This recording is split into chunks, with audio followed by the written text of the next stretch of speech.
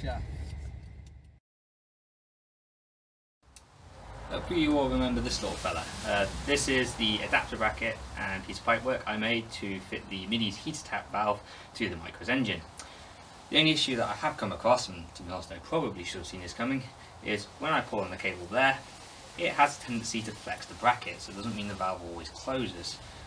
And what I'm going to do is create an additional tab to pick up off another bolt down here to make this bracket a little bit more steady. The first step in fixing the flex in the heater tap bracket was to machine a small spacer. This was to take up the difference in height between the existing mounting bolt location and the new one that I was going to utilise.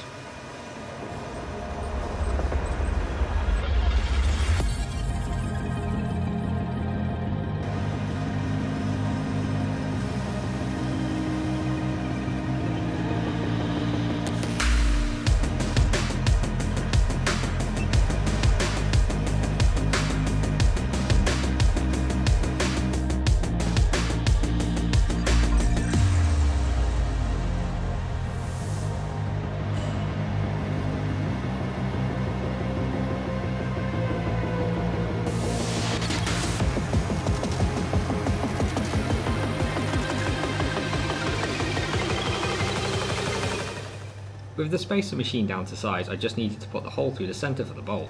This started off with a centre drill before pilot drilling it and then taking it out to the correct size.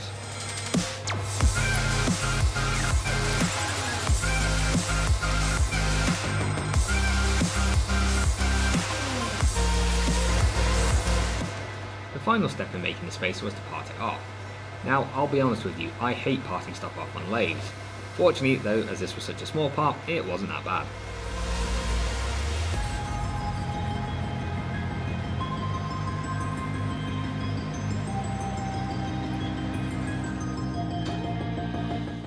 With one of the smallest cardboard templates made as part of this project, I trace round it onto some steel before centre punching the position of the hole. This is the part that will join the existing bracket to the new bolt via the spacer.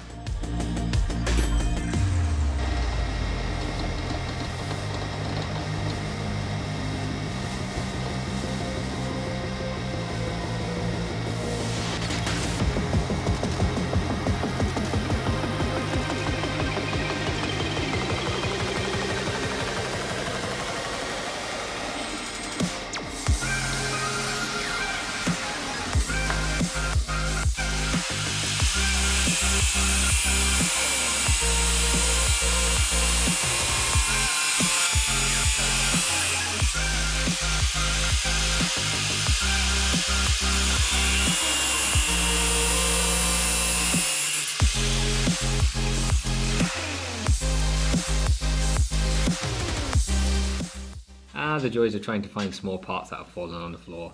Careful though, they may be hot. With all the parts held in position by bolting them in place, I could then weld them together.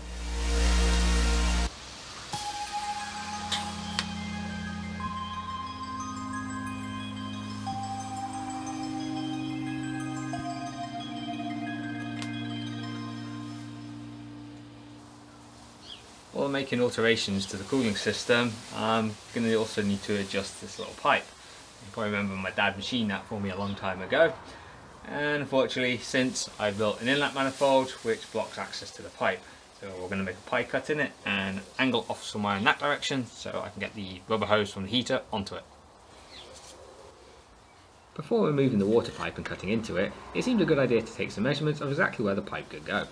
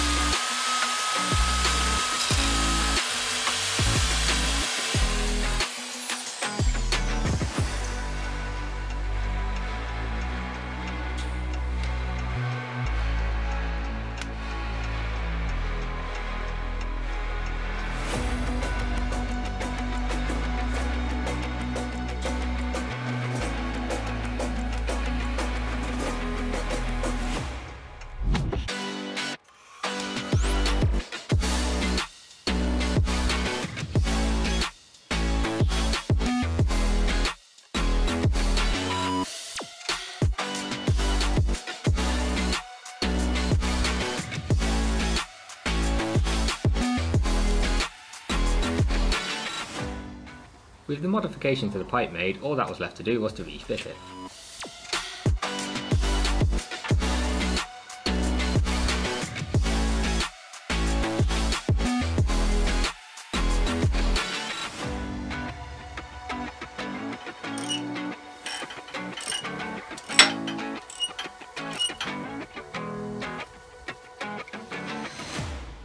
With the engine on the engine stand, we can now look at finalising the alternator mounts. Now I knew full well when I made them that they were probably going to have to change, hence the reason I only tack welded them together. Something I didn't anticipate, however, was when I dropped the car back down on its wheels for the first time, it ended up compressing the rubber mounts between the subframe and the bodywork. This made the alternator a little bit too close to the bodywork for more comfort, so the first job is to drop this down by about 5mm. Now to help with the alignment between the alternator pulley and the lower crank pulley, I ended up making this medieval looking device. What this is a piece of box section with enough packers to give me the correct spacing between this pulley and this pulley. If you remember back to when I first started looking at making the mounts to this, I actually needed to move it inboard a little bit, and this will now be driven off the inner pulley. So let's take this alternator off, cut my tacks out and reposition the alternator.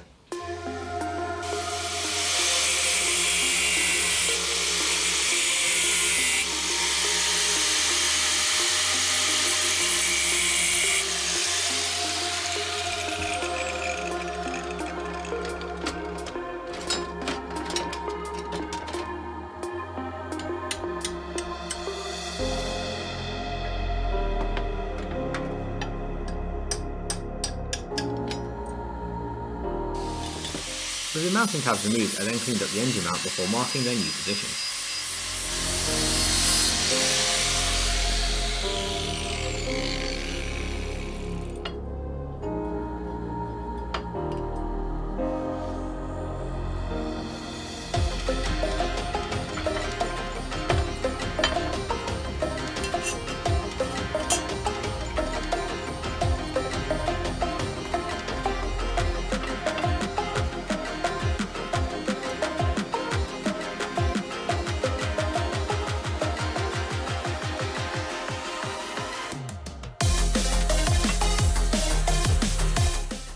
With everything marked, it was then just a case of realigning it all before welding them back together.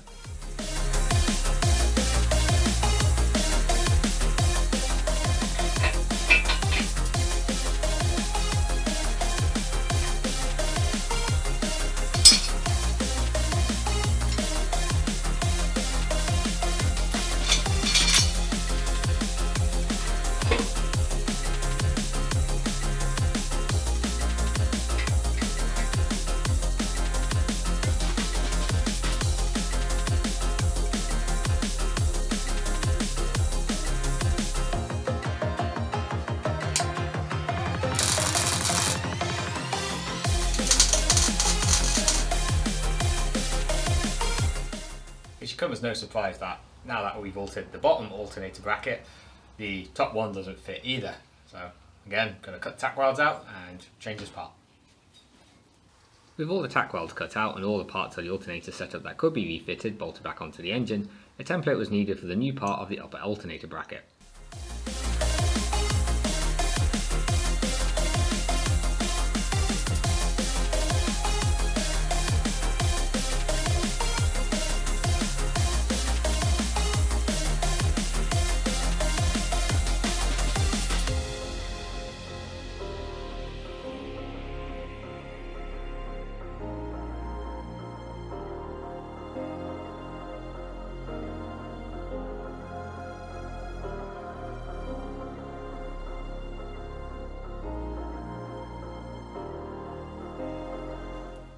With the template made, it was the usual matter of drawing round it onto some steel before drilling the hole and cutting it out.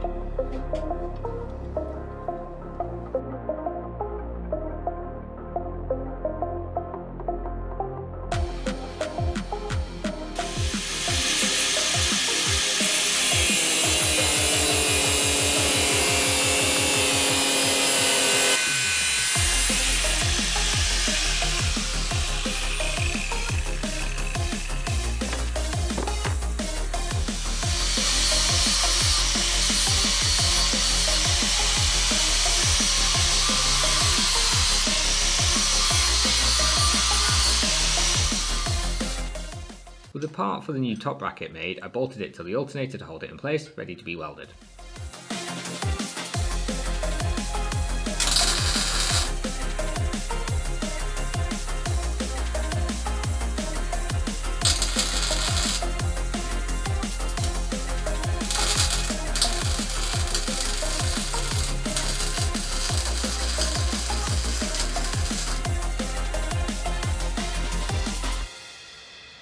With the alternator back on, we can now look at the last part of the accessory drive, that being the tensioner. Now this is a tensioner pulley with an eccentric cam in the middle of it. I'm not sure what it's from, I believe it's some form of Renault, whatever it is, it's been lying around in my parts for years, so I'm going to use it. It needs to live somewhere around about here, which means we need to make a mounting bracket, ideally picking up off these 3 holes here. I've also got this cut belt which we can use to determine the length and the route that's going to go around the pulleys. With the ends of the belt being held together at approximately the right length, I could position the pulley against it to determine a route that would not foul on anything. With this done, and with a clear idea now in my head of how to make the mounting bracket, I could once again crack out the cardboard.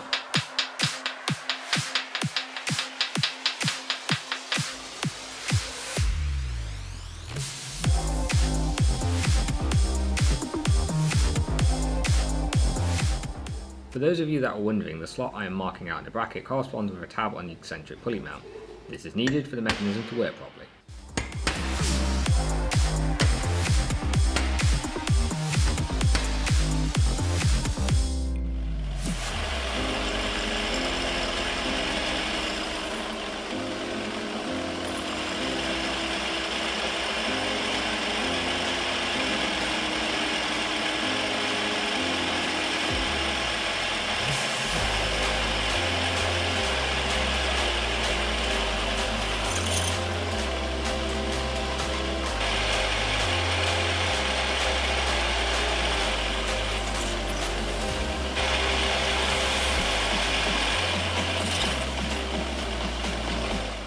With the 3 mounting bolt holes drilled to clear M5 bolt, the centre hole was drilled and tapped out to M8 for the pulley mounting bolt.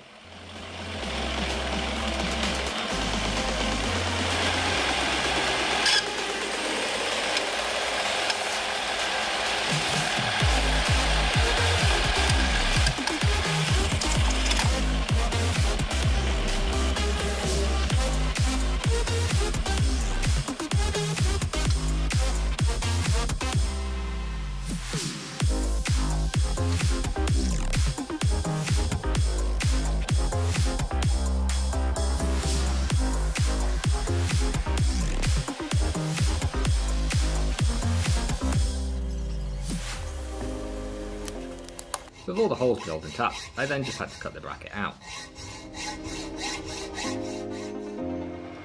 Now I will admit that the first design of mounting studs didn't exactly work, and so what I'm showing you here is the Mark II version. I couldn't use M10 bolts to hold the idler pulley mount in place on the engine, as the heads of the bolts would have clashed with the belt. I couldn't use M10 countersinks or drill a counterbore hole for a cap head, as the plate wasn't thick enough. This meant I had to machine some studs that could be screwed into the engine, and that would allow a smaller M5 countersunk fastener to screw into them.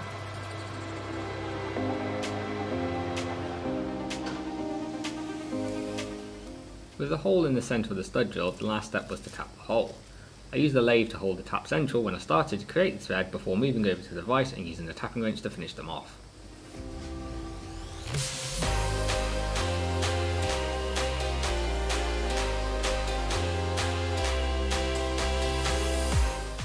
In case you're wondering, a total of 3 studs were made. With the tensioner pulley sorted out, we can now remount the alternator and then measure up for a belt. I can however see a problem with this, but we'll cross that bridge when we come to it. That problem I just mentioned was the design of the Mark I mounting studs. However, with the problem not known at this point, the next step was to refit the alternator so I could measure up for the belt. Right, it should be fairly obvious, but I'm going to say it anyway. When you're measuring up for your belt, obviously make sure that your tensioner is in its slackest position. I'd also advise you to befriend your local auto factors, because chances are you're going to be going back there a few times swapping belts. I've also found in my experience that your local independent ones tend to be a bit more helpful, as they can flick through catalogues and find the right part, rather than some of the big name brand ones where they just ask you for a registration. Obviously if you give you a registration of an engine swap car, it's not much use. Now when measuring for a belt, I advise you to use an actual old belt that's been cut. I have done this previously with bits of wire and string, but they always have a tendency to stretch. Belts don't tend to do that, and because they're wider, it's easier to put a mark on them and see it rather than misjudging it. So let's wrap this round and get it as tight as we can, and then take some measurements.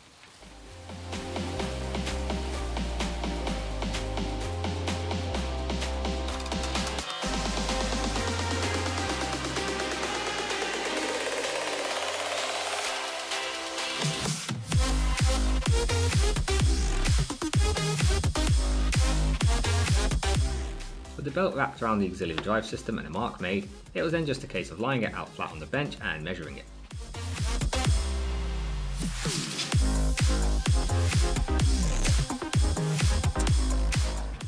I'll make that 948. So I've got to look up what the nearest belt size is to that. With the tensioner fully sorted out and a trip to my local auto factor's plan to go get a belt, we can now move our attention to sorting out the temperature sensor. Now this is a Mini's temperature sensor. It has a 5/8 UNF thread and an O rating between 1.7 and 0.1 kiloohms. This is the Micros temperature sensor. It has an M12 by 1.25 thread and a rating between 2.1 and 0.3 kiloohms. I want to use a standard Mini's instrument cluster. So unfortunately, if I use it with the micro temperature sensor, I'm going to get an inaccurate reading, and a gauge which gives me inaccurate reading really isn't a lot of use. Therefore, I really need to fit the Mini's temperature sensor to the micro block. Now the micro engine actually has two temperature sensors. One that sends data to the ECU, which allows it for correct running and fueling, etc. And the other which just sends a signal back to the instrument cluster. This is fortunate because that means I can replace our second temperature sensor, this one, with the Minis. For some of you out there are probably now thinking, well go on then, just re-drill and tap the block and screw the Mini temperature sensor in. Unfortunately, where it's positioned, there isn't enough material or depth to allow me to do that. The obvious solution to this then is to use an adapter. Unfortunately, despite my best efforts, I've not been able to find one. I did find one, but it was in the States, so it's going to take 16 weeks to get here, and was $47 plus shipping plus taxes. I don't have 16 weeks to wait because I want to try and get that car ready for a trip that's coming up soon, so instead I'm going to put that money towards the tools and make one. I'm sure there is someone right now furiously typing away in the comments about to tell me that I'm an idiot, followed by them inevitably posting a link to the wrong adapter. Trust me, I have tried finding one. I don't like making parts if I don't have to, but this seems to be such a reoccurring problem that I've even had a couple of people approach me and ask me to make them an adapter for their own conversion. If you know where I can buy one though, I am happy to be proven wrong.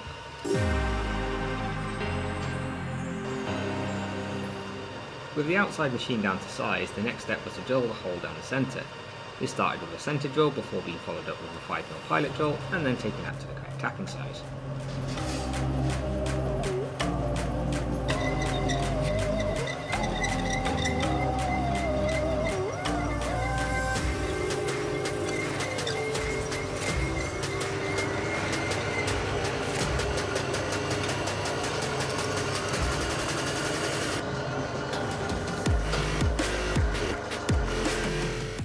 With the necessary hole drilled down the middle, the last step before it could be transferred over to the milling machine was to add a small chamfer.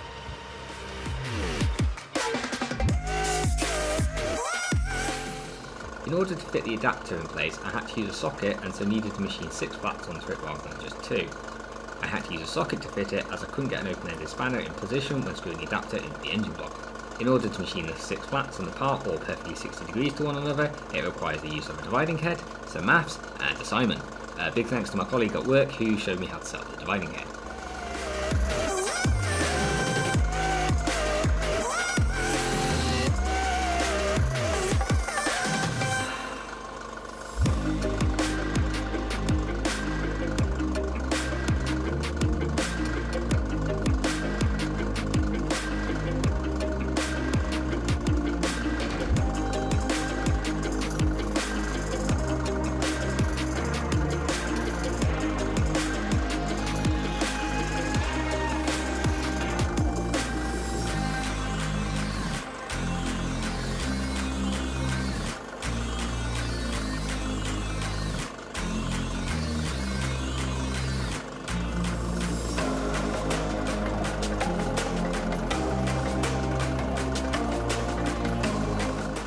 For the first flat machine, I then just had to repeat the process 5 more times.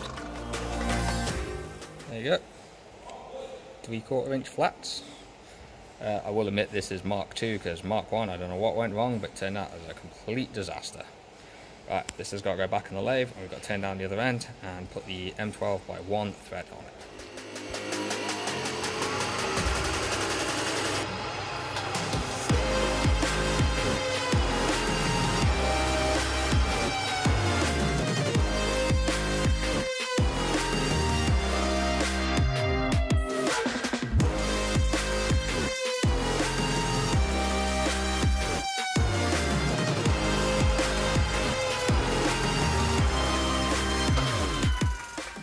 And the final step was to thread the outside with the necessary M12x1.2 thread.